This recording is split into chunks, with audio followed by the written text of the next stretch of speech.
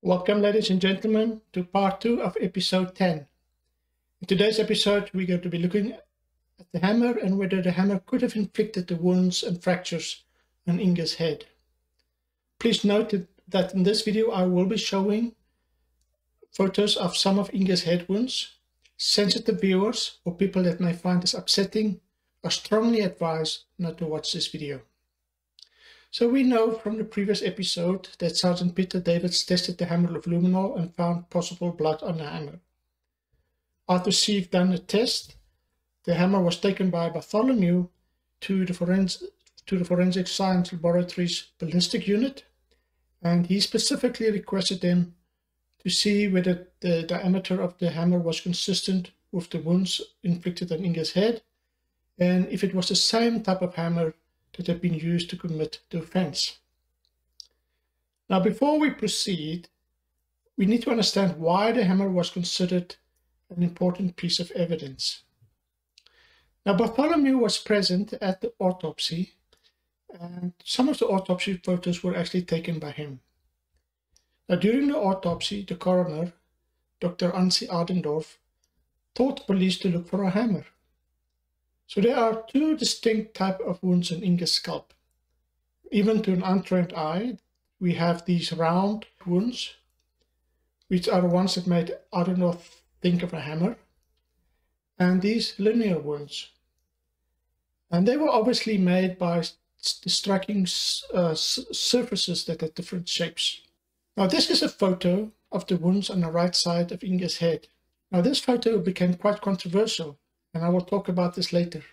When Fred's hammer was found, they found an object with a round striking surface that could have made the round wounds, with a bottle opener part which could possibly have made the linear wounds.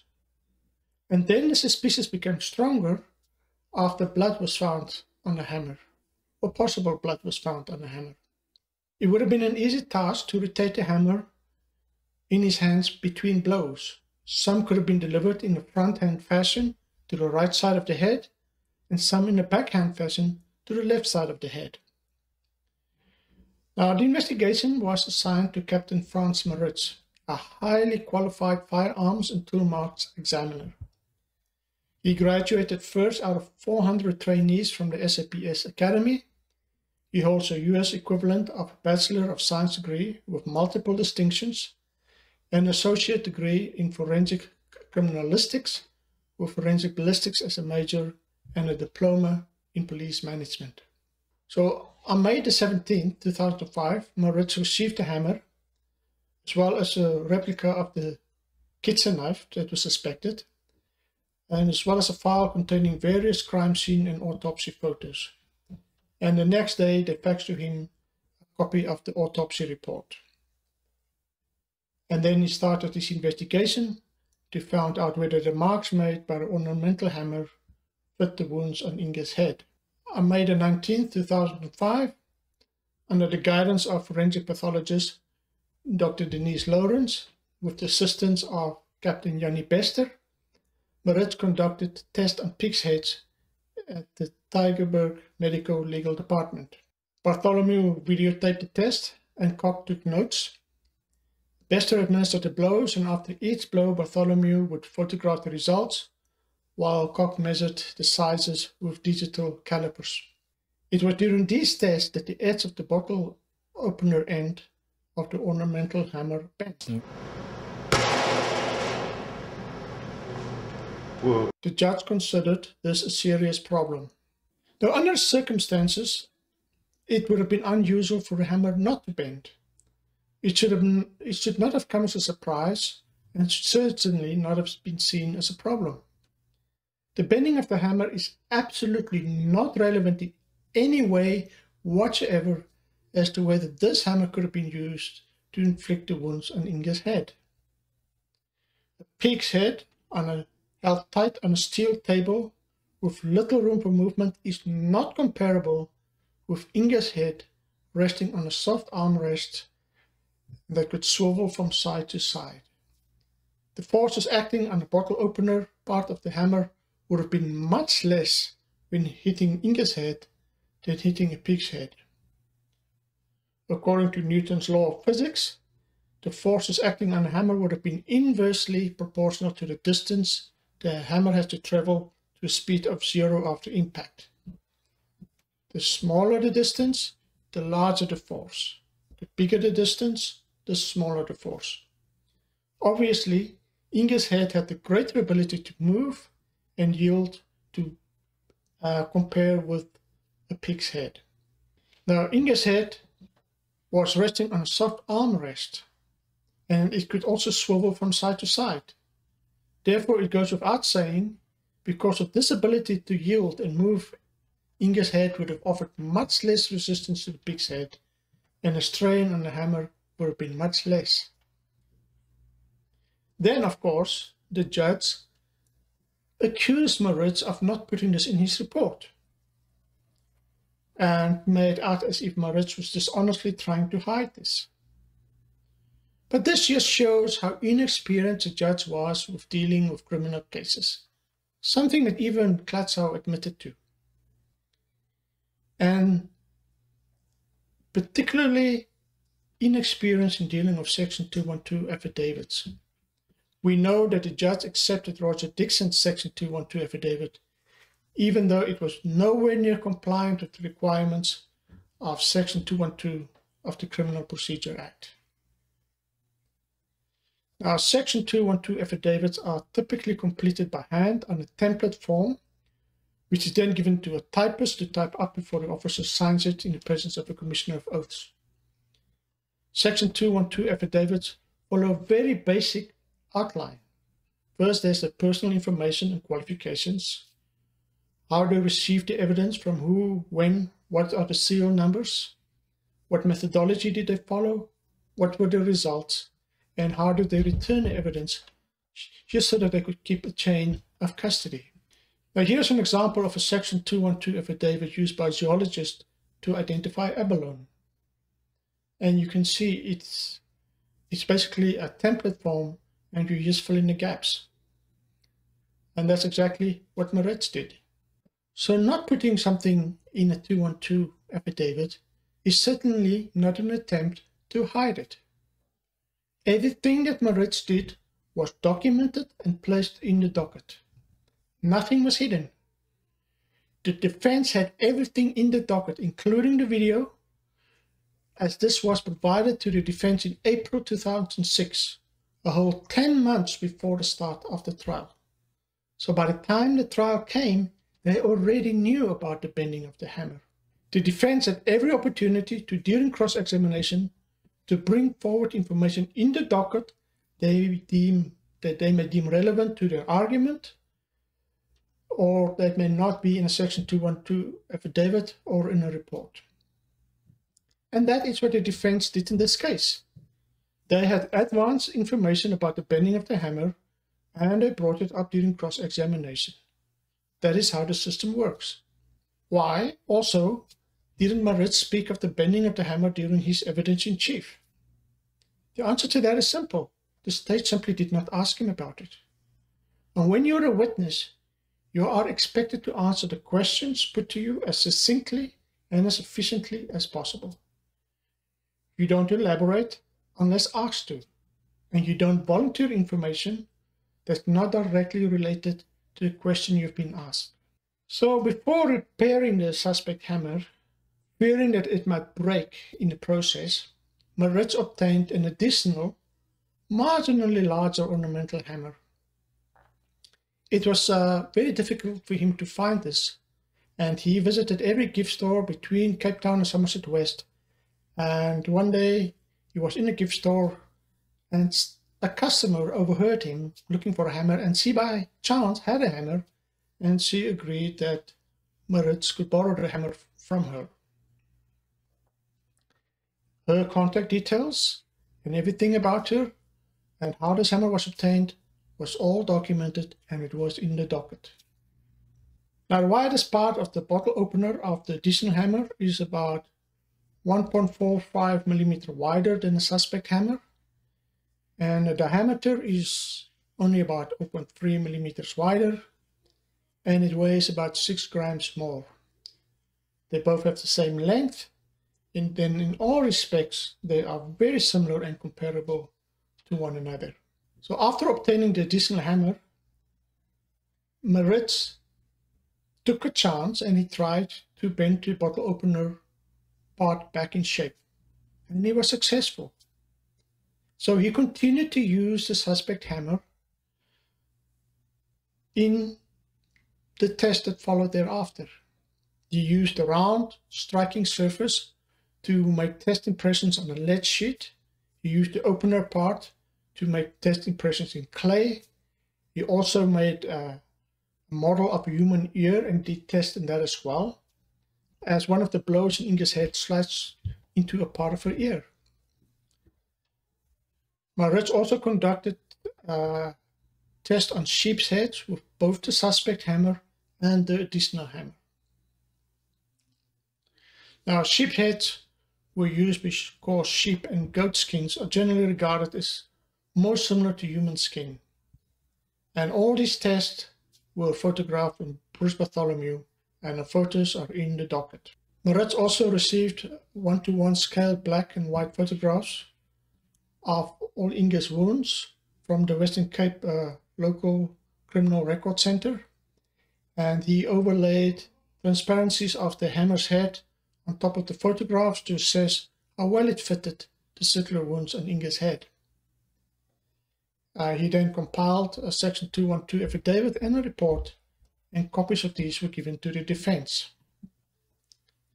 Now, in essence, Maritz concluded that the class characteristics of the round semicircular wounds on Inge's head were consistent to remarks made by the round striking surface of the suspect hammer on the lead plate and the sheep's head. And here we can see a comparison of the wounds on Inge's head to the marks made by the suspect hammer on a lead plate. You can see the similarities are obvious and undeniable. Secondly, the class characteristics of the linear wounds on Inge's head were consistent to remarks made by the bottle opener side of the suspect hammer that was made on a clay plate and a sheep's head. And here is a comparison on some of the linear marks to the marks made on clay. It's not a very good comparison, but you have to keep in mind that clay doesn't have exactly the same characteristics and elasticity as skin. And that's also why these tests were repeated on pig and sheep's heads. And then he also concluded that the diameter of the suspect hammer is the same as the diameter of the round semicircular wounds on Inge's head. And here is a scaled overlay made by Thomas. And it's clear that these sizes are basically a perfect fit. The width of the bottle opener side is also very consistent with the width of the linear wound on Inge's head.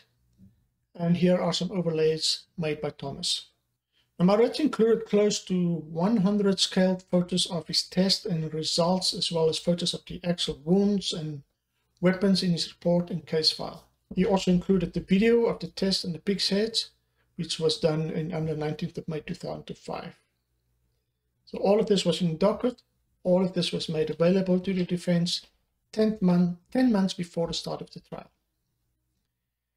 Now, it is clear that Maritz did a very thorough and a very detailed investigation. He took a strong scientific approach to his investigation. But he was nonetheless severely criticized and vilified by the fact that he did not mention in his affidavit or his report that he used a second hammer in some of his tests. Now, let us be clear about a few things. So after the bending of the bottle opener part of the hammer, the second hammer did not replace the suspect hammer. It was used in addition to, because it was so similar and comparable. The marks on the clay and the lead plates were made by the suspect hammer. The suspect hammer was also used in addition to the second hammer on the sheep heads. And Maritz could have arrived at his conclusions about comparison of the class characteristics solely on the basis of the test conducted with the suspect hammer. Now, Maritz knew he would not be able to state with 100% certainty that Fred's hammer was used. There are no distinguishing features that would make for 100% conclusive evidence that the hammer was used. The best he could do was to determine if a hammer like Fred's could have made the wounds and fractures. To that end, it would be appropriate to use another similar hammer for the purpose of investigating the class characteristics of that type of hammer. He did not use the second hammer to make a claim that Fred's hammer was 100% the hammer that was used in a murder. That would not have been appropriate. He simply said a hammer like that, an ornamental hammer like the one that was found in Fred's vehicle. Now, the second hammer wasn't mentioned in the Section 212 affidavit because it was not evidence. It was just a reference object. And for that reason, when Maritz came to court, he brought the hammer with him in his briefcase. He declared it as security, and the prosecutors knew he had the hammer with him. And the first opportunity that the defense asked him about this hammer, he pulled the hammer out and he produced it, and that hammer was then entered as exhibit number 23 in the court. Was this the actions of someone that was trying to hide the fact that the second hammer was used after the first hammer bent? And this is exactly what the judge thought he did. This is what he said. It was also not mentioned that for fear that the bent part of the hammer would break off, if applied further, we went to great lengths to obtain a similar hammer.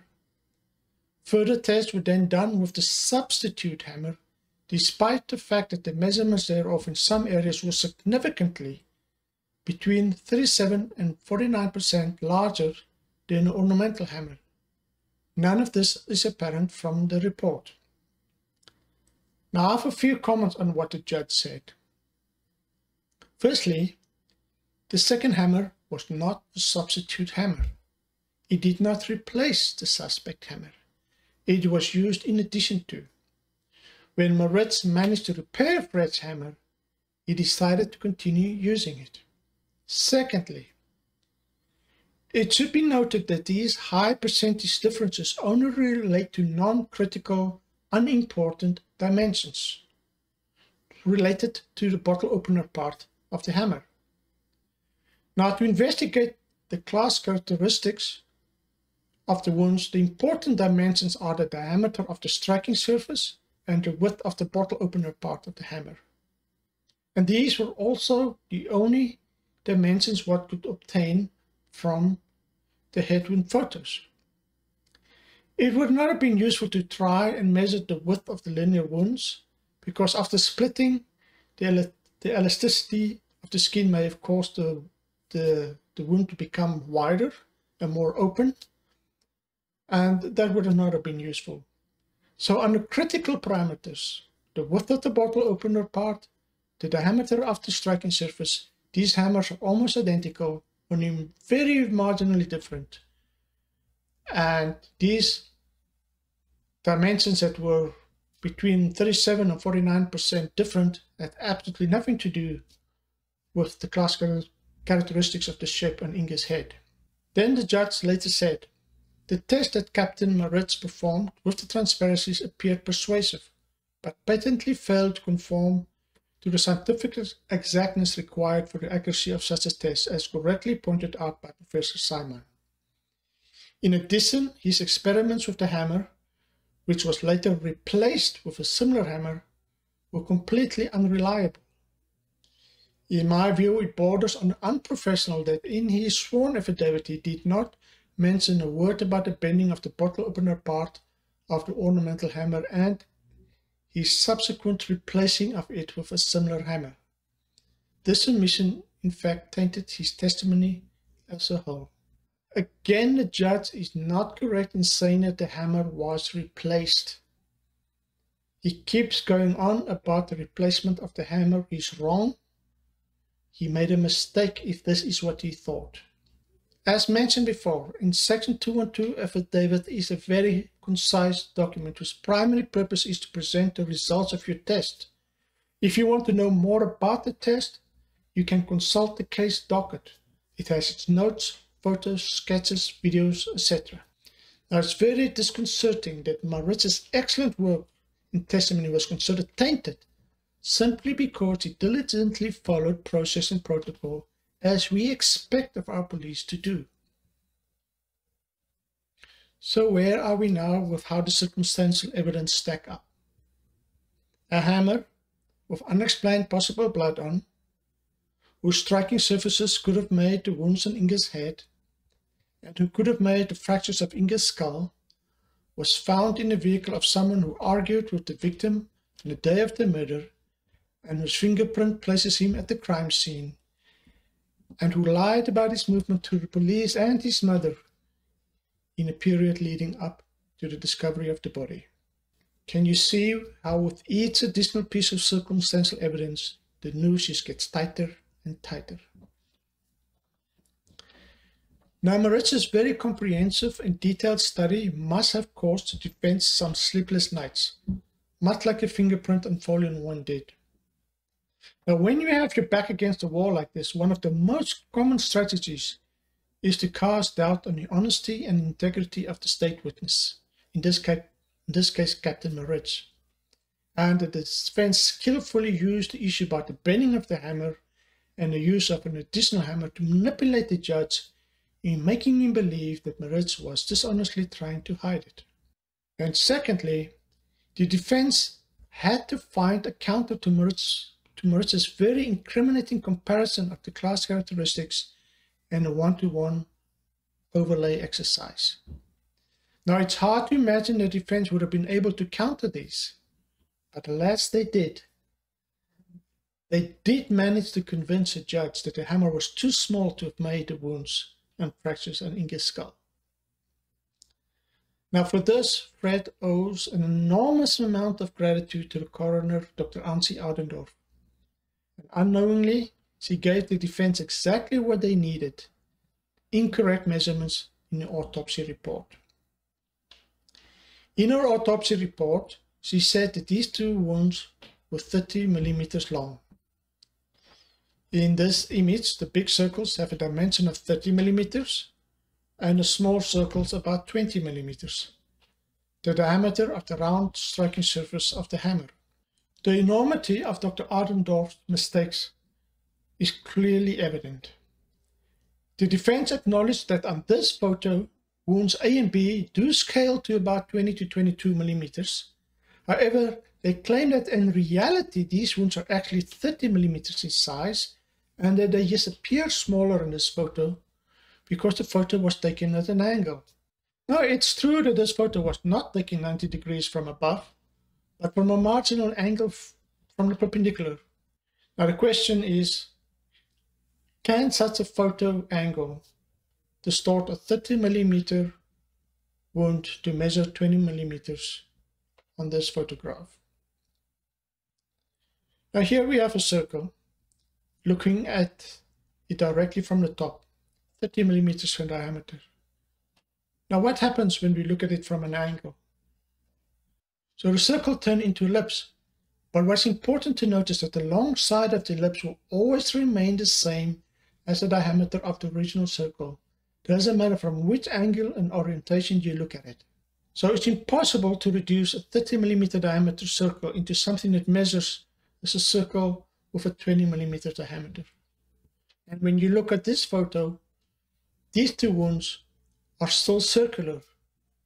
They are not ellipses.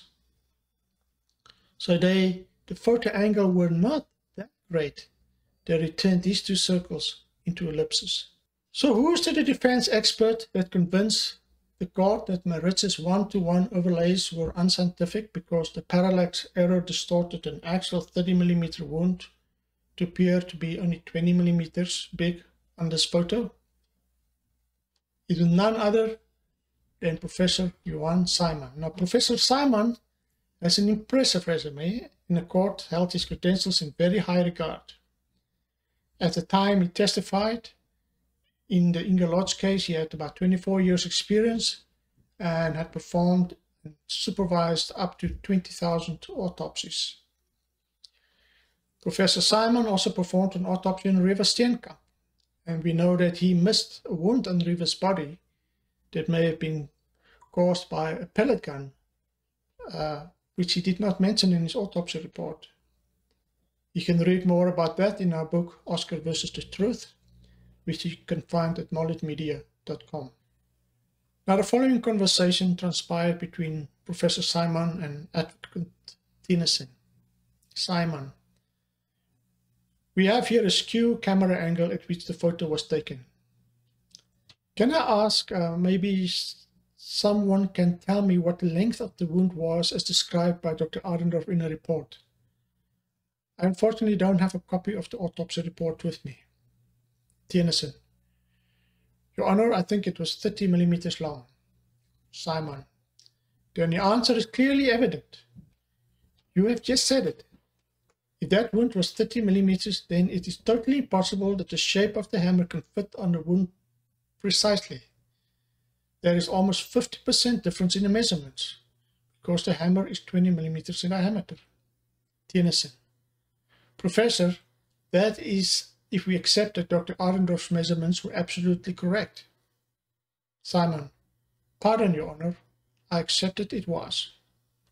Of course, if he had to choose between Adendorf's mistaken measurements or the scaled photograph, he would choose Adendorf measurements, because that would be most advantageous to his paying client.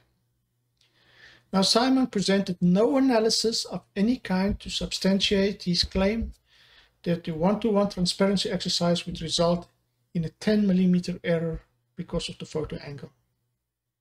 Now, Thomas have consulted with other forensic experts on these wounds, and this is what they said. Dr. Leon Wagner, a forensic pathologist from Bloemfontein, after studying the autopsy report and the photos, concluded the measurements of wounds marked as 1A and 1B can clearly not be 30 millimeters, and these measurements are clearly incorrect. These measurements are rather closer to 20 millimeters. The angle of incidence of the relevant photo is irrelevant, because if this was the case, all measurements would have shown the same degree of deviation and not selectively. Now, Professor Theron from the University of Pretoria, a professor in physics, using the perspective of the ruler, calculated the angles of the photo, and he used these then to determine the actual dimensions of the wounds after allowing for possible distortion. And his conclusion was, the dimensions of the wounds are consistent with an object that has a striking surface of 2 centimeters in diameter and not a 3 centimeter object.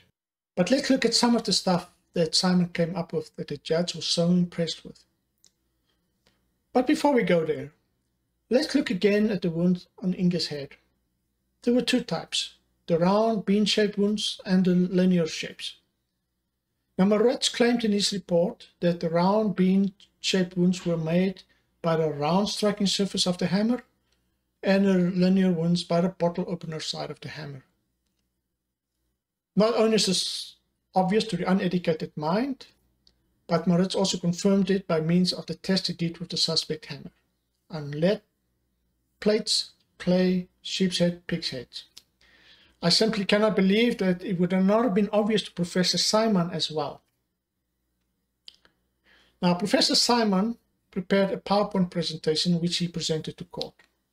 The problem was that the state was not provided with an advanced copy of this presentation before Simon's testimony, and therefore they had no idea what Simon would be testifying about, giving the state little to no opportunity to prepare a competent cross-examination.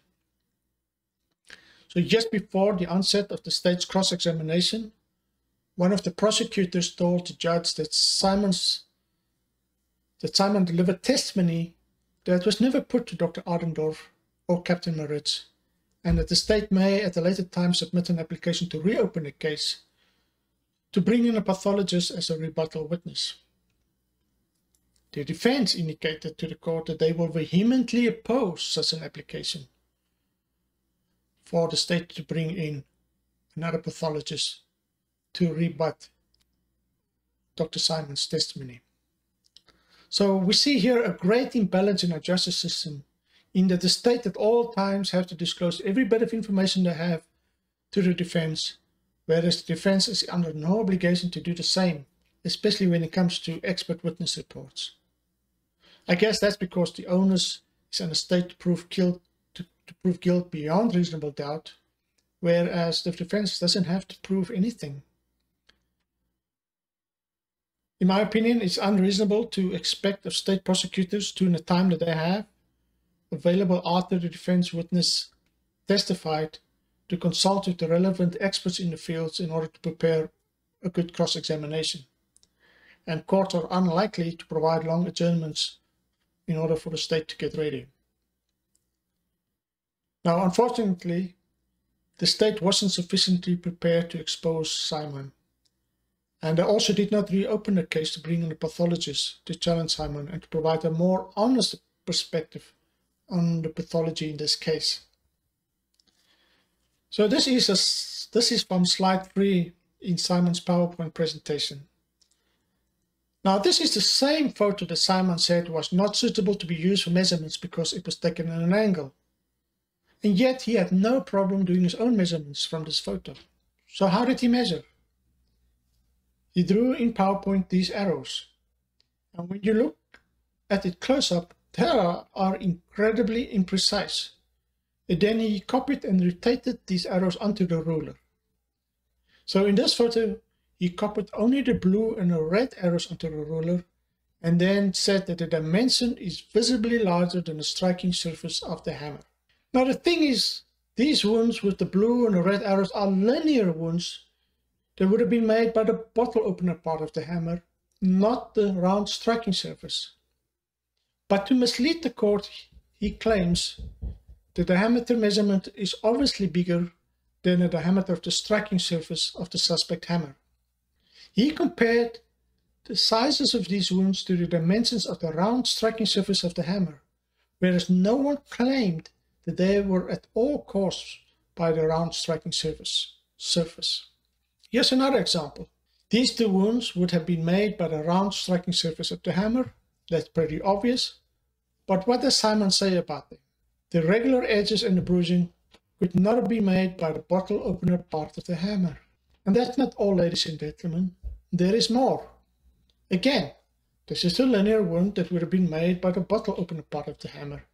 And yet Simon said that the laceration is not consistent with the round surface of the hammer. So in the rest of his presentation, he put in some pictures from a pathology textbook to show what wounds made by a variety of objects look like a flashlight or a metal pipe. And there was only one photo of a skull fracture made by a hammer, a round hole punched into the skull, similar to what was found on Inge's forehead. Yet he failed to make the comparison. Just interestingly, the hole punched in Inge's forehead was neatly circular with a diameter of about 20 millimeters. The pictures produced by Simon were all from a well-known pathology textbook, Knight's Forensic Pathology, by Pekka Saukko and Bernard Knight. Although the book does not have photos of hammer blows to a scalp, it does provide a description of what to expect. Sometimes the shape is recognizable, and probably the best example is a hammer blow to the head.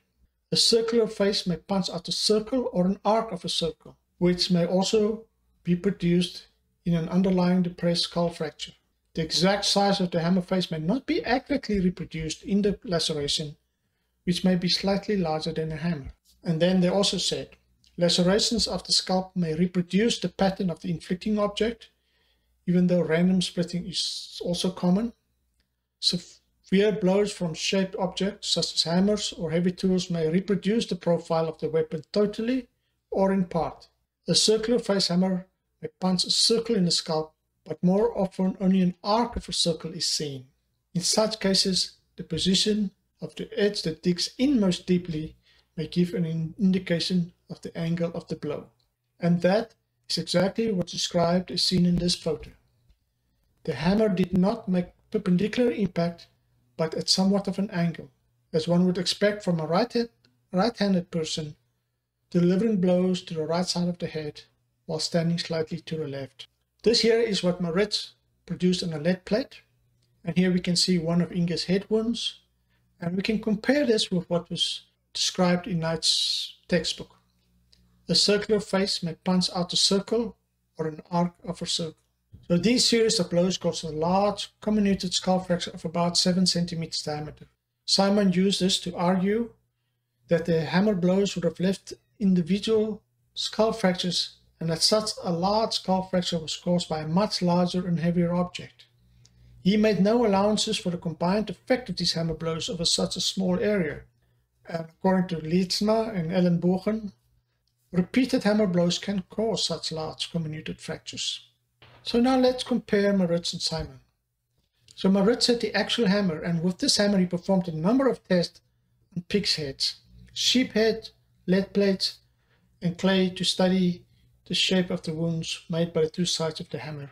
He also did the one-to-one overlays to show that the diameter of the round striking surface of the hammer was a perfect fit to the round circular wounds found on Inge's head. And throughout this, he documented his methodology and his results. In the case docket, there were notes, photos, and videos, etc.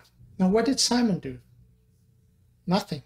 Nothing other than looking at the autopsy photos and copying photos from a textbook. He measured these wounds using arrows in PowerPoint, and not very accurately. He did no test. He relied on his experience. But how many bodies have he performed an autopsy on that was attacked by the bottle opening part of an ornamental hammer?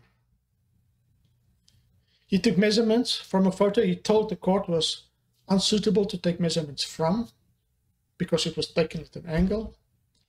He defended Dr. Ardendorf's convenient error by advocating the parallax error theory, which had no scientific merit, and he, as an educated and an experienced professional, must have known that it had no merit. And what did the judge think of Simon? This is what the judge said. The testimony of Professor Simon, who in all respects honored his reputation as a leading expert in his field, was, in my view, clear and scientifically well-founded. Clear and scientifically well-founded?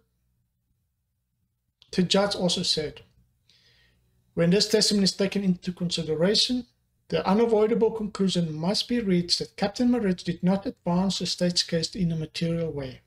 His ultimate conclusion, namely that he could not exclude beyond reasonable doubt the hammer as a possible murder weapon, falls significantly short of the burden that rests on the state to show that it was indeed beyond reasonable doubt used as the murder weapon. That the judge thought that the state had to, or intended to prove that the hammer was the murder weapon beyond reasonable doubt, is very disconcerting. It just shows that the judge did not understand the role of circumstantial evidence. The state never offered the hammer as direct evidence, only as circumstantial evidence. Again, take note of Captain Maritz's conclusion, that the murder could have been committed with Fred's hammer or a similar hammer. And I've shown this before and I will show it again. The court must guard against a tendency to focus too intently upon the separate and individual part of what is, after all, a mosaic of proof. Doubts about one aspect of the evidence later in the trial may arise when that aspect is viewed in isolation. The doubts may be set at rest when it is evaluated again together with all other available evidence. It is necessary to step back a pace and consider the mosaic as a whole. If that is not done, one may fail to see the wood for the trees. Therefore, when considering circumstantial evidence, the court does not have to reject evidence just because it could not be proven beyond reasonable doubt. Circumstantial evidence does not need to meet this threshold. It can still stay on the scale even though there is still some uncertainty about it, so they could be weighed with all the other circumstantial evidence. Lastly, we know that the towel was found on the bathroom floor, and on this towel there were blood and loose strands of hair. The presence of hair seemed to indicate that the towel was used at some stage to hold and or to clean the murder weapon.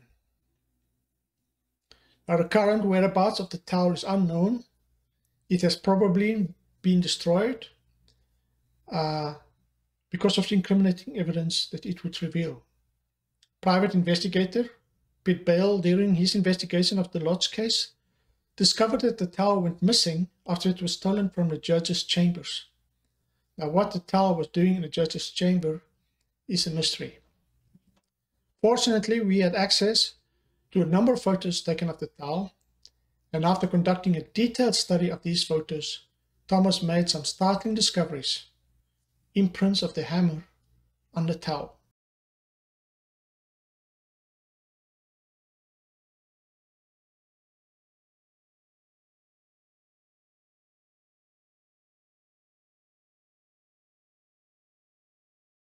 Ladies and gentlemen, to summarize, this rather unique and scarce hammer was found in the vehicle of someone whose girlfriend had been insulted by a hammer of that kind.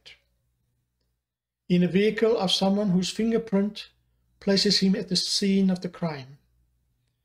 Forensic tests found extremely high likelihood of blood on the hammer. And forensic tests with the hammer showed that both sides of the hammer could have made the wounds on Inge's skull, and a concentration of repeated blows over a small area could have made the large comminuted fractures on Inge's skull. And imprints of that style of hammer was found on a towel at the crime scene. The defense countered by inflaming the judge against Captain Moritz and presented far-fetched, scientifically impossible theories to defend obvious mistakes in an autopsy report. The judge rejected Moritz's work, considering his work as well as him as a person as unreliable, whereas he accepted the testimony of Professor Simon, who did not do anything, not a single test, and the judge held him in very high regard. So I leave you with this question. Was the judge correct to conclude with 100% certainty that the hammer could not have been a murder weapon? So that's it for part 2, episode 10, ladies and gentlemen. Thank you very much. Fortunately, ladies and gentlemen, this is the last video in this series. I'm not going to make any more videos about this case. I believe that the 10 episodes I brought to you contains everything that you need to know what happened that day and how the court was deceived and lied to by the defense and how the court accepted lies as truths. I encourage you to go to our website, truthforinge.com, to read there about how the judge accepted Roger Dixon's Section 212 affidavit, which he should not have done, which was a huge error.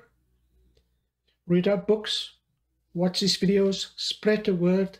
The more and more people become aware of the truth, the more we honor Inge, because the truth needs to be known. And with that, ladies and gentlemen, I thank you for all your time, for the time that you spent with me. I appreciate it. Bye.